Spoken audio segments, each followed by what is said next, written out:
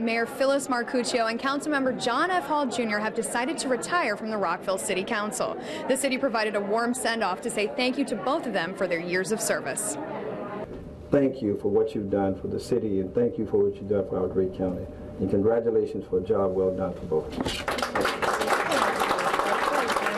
Friends, family, and supporters filled the lobby of City Hall to say thank you to Mayor Marcuccio and Councilmember Hall. It was an evening that provided an opportunity for both elected officials to reflect on their time in public office. I'm here to honor Phyllis Marcuccio and John Hall.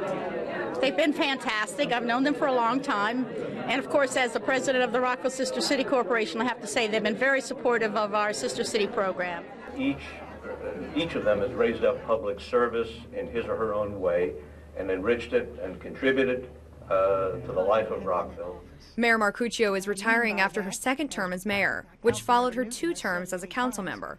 Hall served 2 terms as council member from 2001 to 2005 and was re-elected to the council in 2011. There were 2 resolutions passed to recognize Marcuccio and Hall as dedicated public servants to the city of Rockville during their last public meeting, as well as 2 short videos shown paying tribute to their service.